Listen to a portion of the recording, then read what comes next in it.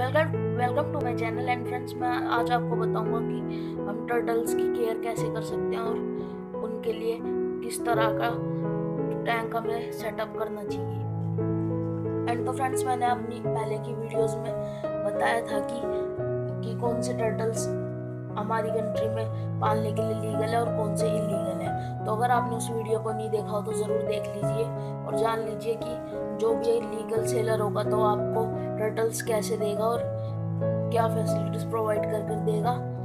तो ज़रूर देख लीजिए। और उससे पहले कि मेरी वीडियो की टर्टल्स की जो नई शॉप खुली है हमारी कंट्री में, वो फर्स्ट स्पेशली टर्टल्स के लिए शॉप है, तो उसे ज़रूर देख लीजिए। और अगर मेरी पिछली वीडियो के डिस्क्रिप्शन में आपको उसका कॉन्टैक्ट नंबर मिल जाएगा अगर आप टर्टल बाय करना चाहते हैं, और आप उस शॉप को विजिट करके भी वहाँ से टर्टल्स ले सकते हैं और उनके बारे में इंफॉर्मेशन ले सकते हैं। और मेरी पहले की 2 वीडियोस देख के इलीगल और लीगल टर्टल्स के बारे में जान लीजिए और उस शॉप के बारे में जान लीजिए जो नई खुली है टर्टल्स के लिए। एंड मेरा पानी थोड़ा डस्टी दिख रहा होगा, तो क्या है कि मैंने इसे 3 to 4 मंथ से क्लीन नहीं किया है। जस्ट थोड़ा बहुत पानी में चेंज कर देता हूँ 20 to 30%।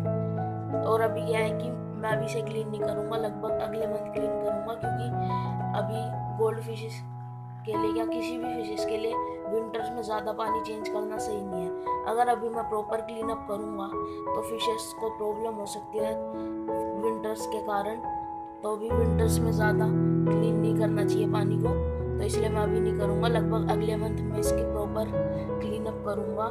बट जब भी मैं 30 to 40% पहले का पानी छोड़ दूँगा, क्योंकि बेनिफिशियल बैक्टीरिया फिशेस के लिए बहुत ज़रूरी है। अगर वो नहीं होंगे तो हमारी फिशेस मर भी सकती हैं, तो इसलिए वो भी बहुत ज़रूरी होते हैं। तो इसलिए फ्रेंड्स, अभी आज के मैं आपको बताता हूँ टर्टल के लिए क्या करना चाहिए। पहले तो आपको टर्टल के साइज़ के अकॉर्डिंग टैंक लेना चाहिए। अगर आपका छोटा टर्टल है 1 to 2 इंचज़ का, तो आप लगभग 1 या 1.5 फुट टैंक में भी उन्हें रख सकते हैं। और लेकिन स्पेशली फिर आपको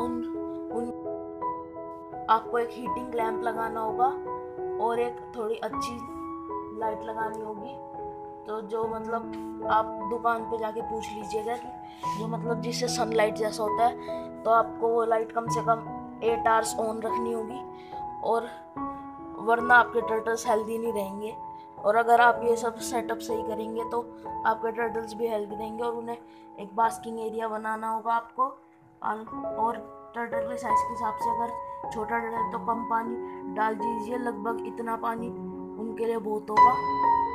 एंड बास्किंग एरिया बनाने के लिए एक ग्लास या फिर बास्किंग एरिया रेडीमेड भी मिलता है, उसे आप चिपका सकते हैं जो थोड़ा पानी के लेवल से ऊपर हो, जिस पे जाके आपका टर्टल बैठ कर रेस्ट कर सके। और टर्टल्स के लिए थोड़ी हाइडिंग प्लेस होनी चाहिए, और क्योंकि उन्हें ऐसे में बैठना अच्छा लगता है, तो उनके लिए ये सब ज़रूर प्रोवाइड करें। एंड लाइट मैंने आपको बता दिया है कि थोड़ी सही लगाए सनलाइट जैसी, वरना उन्हें आपको एटलीस्ट 3 to 3.5 आवर्स के लिए रखना पड़ेगा सनलाइट में, तो वरना आपका टर्टल हेल्दी नहीं रह पाएगा और वो थोड़ा बीमार रहने लगेगा।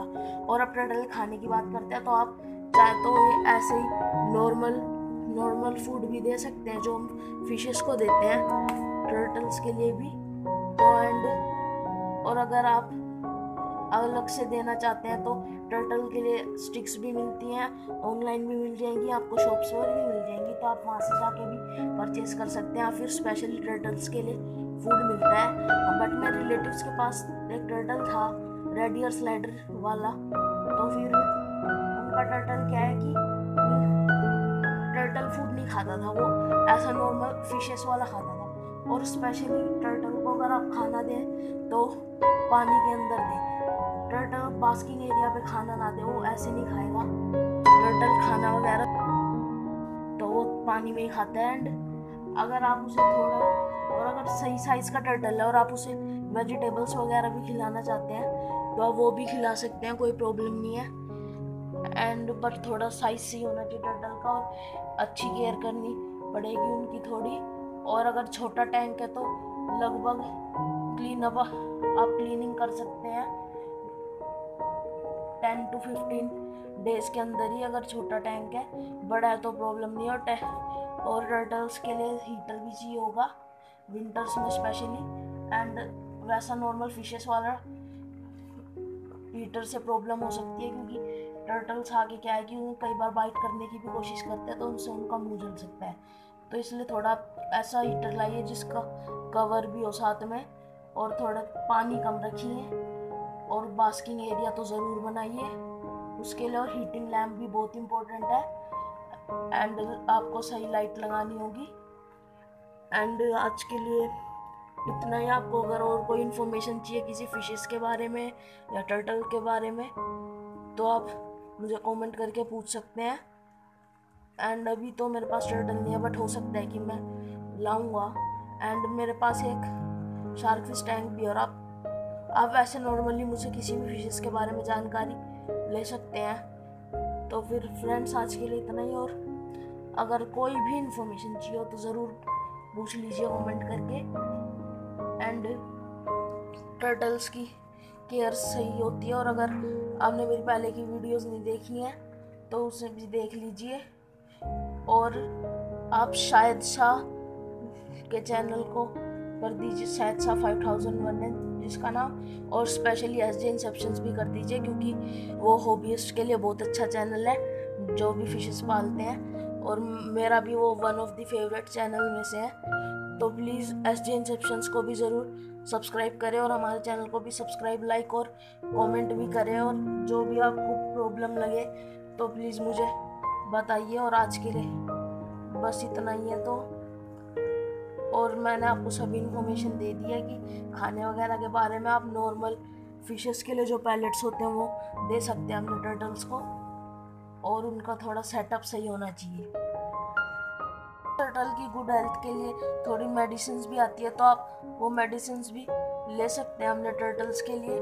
एंड तो उससे भी आपको काफ़ी फ़ायदा होगा। तो थोड़े बहुत मेडिसिन भी आपको अपने टैंक में डालनी होगी, और टर्टल्स के लिए अच्छा होना चाहिए, और थोड़े बेनिफिशियल बैक्टीरियाज भी होनी चाहिए। और अगर आप फिशेस के साथ भी रखना चाहते हैं तो आप एक बास्किंग एरिया प्रोवाइड करके थोड़ी जो नॉन एग्रेसिव फिशेस होती हैं, जैसे कि आप मेरी देख रहे हैं गोल्ड फिशेस हैं या इरिडिशन शार्क्स के साथ, कोइस के साथ, इन सब के साथ आप अपने टर्टल्स को रख सकते हैं। और उससे क्या होगा कि आपको और आपके टर्टल को थोड़ा बड़ा एरिया मिल जाएगा। तो आप अगर अलग से टैंक ना ले सकें तो आप थोड़ी सही फिशेस के साथ अपने टर्टल को रख सकते हैं। और थोड़ा फिशेस का भी और टर्टल का भी साइज सही होना चाहिए, क्योंकि कई बार ये भी होता है कि अगर बिल्कुल छोटी फिशेस हो, जैसे कि गपीज या मोलीज जैसी, तो हो सकता है कि अगर टर्टल बड़ा हो तो वो खा ले। तो इसलिए साइज थोड़ा सही देखिए। और फिल्टर भी आपको अपनी फिशेस को अच्छा देना चाहिए। जैसे कि मेरा फिल्टर मेरे टैंक के लिए सही है, आप देख रहे हैं कि काफ़ी अच्छी कंडीशन में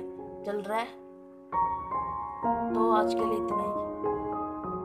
बता दूं कि इस टैंक का मैं सेटअप भी चेंज करूंगा जब मैं लगभग नेक्स्ट मंथ इसका वाटर क्लीन करूंगा। तो उस वीडियो के लिए भी रेडी रहिए। और प्लीज़ मेरे चैनल को सब्सक्राइब कर लीजिए ऐसी नई और अच्छी वीडियोस के लिए। और मैं थोड़ा सेटअप भी चेंज करूंगा ताकि ये टैंक और अच्छा दिखे।